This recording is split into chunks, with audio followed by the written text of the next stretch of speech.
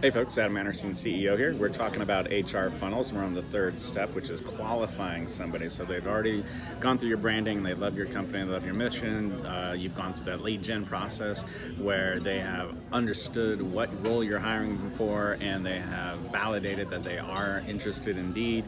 Now you're moving to qualifying where you have to figure out, are they a match? So you do that through personality assessments, job performance assessments, team fit, all these things that you can possibly do. But what you're really trying to get at is to find out there a fit with something called commander's intent. Commander's intent is what the military uses when the commander says, I intend for you to do this, and then the people they're talking to actually have the skill set to go for and own that. Now you have to decide where are you in this process. If you're a very high skilled hire that you're looking for, that you can give them direction and then they execute, or are you doing something lower in level where, hey, I have to teach you how to do what you need to do and then we can get to commander's intent. So understanding this whole qualification process will allow you to not be surprised and disappointed. If you think you're hiring a rock star who you can give vague general ideas and they can then go execute, but actually what you're interviewing for is somebody who just does the behaviors, that's going to end up a fail and frustration.